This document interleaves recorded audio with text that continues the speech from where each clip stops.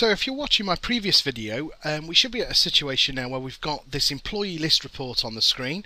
There's several things I'm not happy about it, but I'm not going to play with this one because it's a wizard. I'm going to show you on another video shortly how you would actually create it manually and get a better result. However, the purpose of this video is to talk about how do we actually deploy this report so people can actually see it now. Well, we've got our employee list report. We've told it to go to a shared data source. So two things have got to happen. The data source needs to be deployed to the server, as so does the report, because there's no point in having the report without the data source and vice versa. So how do we deploy them? Well, we can right click and you'll see deploy is on there, but at the moment it won't work. The reason being is we need to set up this project which we're in, this HR reports project, to actually point to the server in question. Because remember, you could have multiple servers that you could be deploying reports to. One server could be in HR reports, the other one could be finance, the other one could be sales, etc, etc. So what we need to do is we need to define the server that we're deploying these reports to. So with HR reports highlighted at the top, it's very important we highlight here. We right click and choose properties. Now this brings up the connection properties screen. And really all we need to do is focus on this section here, which is telling us where we're going to deploy things. So first of all, it says overwrite data source is set to false. Absolutely. You could have 50 reports all using the same data source. So if you accidentally change one of your data sources, last thing you want to do is affect all reports on your server. So by default it's on false, but you can obviously change it to true, which basically overwrites the whole thing.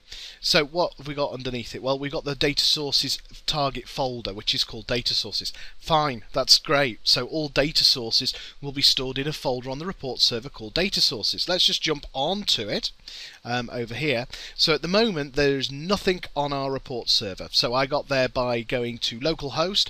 Depending on your configuration, you may have to put a port number in. I had to, and then it's /reports, and then you will get this page up. If you haven't got this, you may want to have a look at my configuration video to understand how you would set it up for first time use. So back in here, what I need to do is leave it on data sources there. What's the target report folder? HR reports. Sounds good to me. And really the target server. So at the bottom it actually tells you what you really need to type in here. For example, http://server name /report server. So what that's telling me then is I need to put it to this particular location, but obviously replace server name to whatever it is. So I'm going to put in http://. I'm going to put in localhost because I'm on my local machine. However, you may need to put in a server name. I'm going to then do colon. The reason I've got to do colon is because I've got it on a different port number. Remember, if I just bring back the report, the web browser, I've got it here on 8081. So in here on my bid section, I also need to tell it to be 8081. If you're just going to localhost, don't worry about ports whatsoever. The reason you've got to have ports, as discussed in the configuration video, is purely because you could have multiple servers running on the one box, and generally 80, which is where it would default go to, would be exclusively for web services. Now, because this isn't technically web services anymore, because it's 2008, I've had to shunt it onto a different port number. So after the / here, I'll just put in report server. And all being well, I'll just click on apply and OK. Liked all of that. So let's just try it. Now you could deploy individually, or you could just right click at the top here and choose deploy. So I'm going to just do that. Deploy. Now what deploy does is it also builds the project. Notice now on my output window I have a series of commands coming up where it's saying it's deploying and building. What's important about building? It error checks. It checks your syntax. It makes sure that as far as it can tell it's fine. Doesn't necessarily mean your report's right, but it has passed the test. So what has happened here is I've build complete with 0 errors. It then starts the deploy process. It says I'm going to deploy to this location. I'm going to deploy the AdventureWorks to the data sources folder that we agreed upon, and it's going to deploy the employee list report to the HR report section. So at the end of that it said it succeeded, 0 failed and 0 was skipped. Great, let's have a look then. So let's just jump back into our web browser, so localhost /reports, and I'm just going to click on refresh now, and all being well I should have now at least 2 new folders.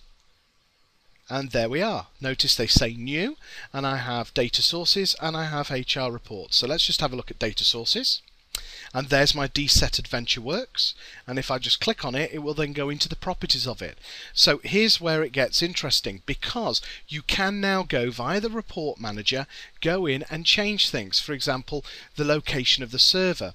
So you may be using a test server to start with, so the data source is on my media server, but I may have a live server later on, so I can, if I wanted to, change it to a different data source, and also the initial catalog being the database that it connects to. I'm just going to click away not to do those changes and go back in. And what have we got further down? Well, notice it's saying Windows Integrated Security. So what that means is, if I run that report now, it will use my Windows account to use the data source connection. Now this is very important if you're working in a network. For example, I'm the administrator, I can deploy reports to the server. I can now run those reports. However, Fred Bloggs, who has only user access, may not be able to run the report because you're using Windows Integrated. So what would happen is he would start up that employee list report, but then not be able to connect to the data source because Fred Bloggs' account does not have access to this location. So quite often in reporting services, you don't leave it on that. You actually either choose a credential supplied by the user running the report and then set up a username and password, so they have to type in a username and password of your choice, or alternatively use credentials. So quite often what I would do is I would actually put in a domain, and you wouldn't use administrator for those of you which are really tech savvy, but for this purpose I would say put in the administrator in the domain and the password that it's using, and then I would actually say use as Windows credentials when going to the data source. That way then anybody that runs the reports would go via this account to the database. Well, because I'm on the actual server myself and it's just for training purposes, I'm going to leave it on Windows Integrated. You could put it on credentials not required, but I have had no reason to use that. That is one of the most unsecure options on the planet. So let's just leave it on Windows Integrated.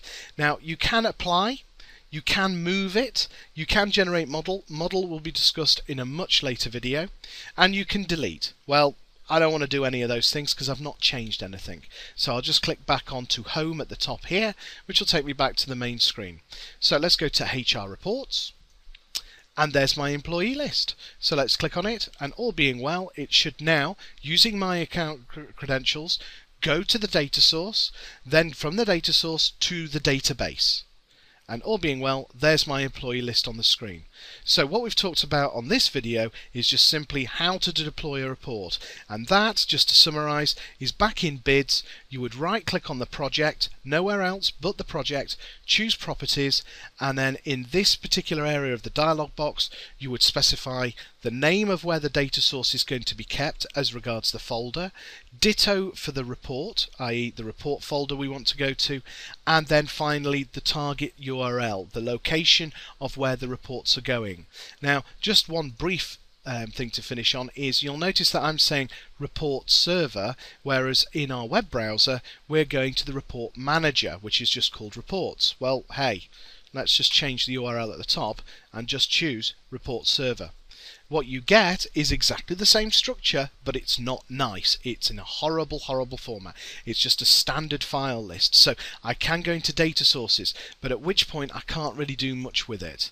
It just shows me how the actual RDL script, or in this case the XML script, is configured. So if I go back and back again, go to HR Reports, there's the employee list. That will run as a report, but what you'll see is I've lost all my toolbar options at the top. So report server is another way you can access information, and quite often gets used when you're dealing with SharePoint integration.